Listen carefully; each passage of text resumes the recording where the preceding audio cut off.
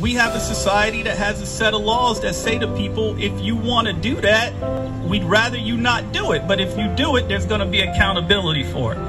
It is important that the accountability be proportional, right?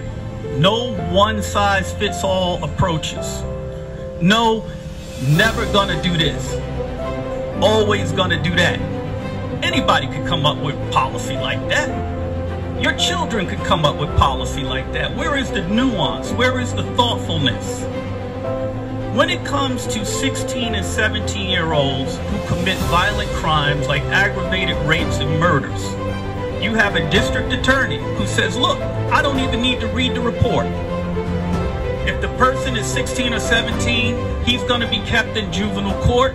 He's not going to be transferred to adult court. I don't even need to read it. Never. Mass shooting, 10 deaths. I don't need to read it. Come on, yo. You know that's not serious. You know that's not serious. You've got to read each and every report and make a decision based on each and every case. We deserve that. Hey, if you read the report and you say, look, in this case, I know this was a serious crime, but this person doesn't deserve to be transferred to a criminal court. The juvenile court is capable of dealing with him, then make your case.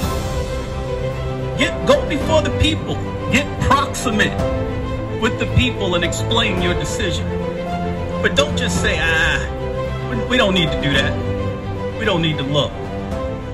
That's the kind of policy you're getting from George Gascon.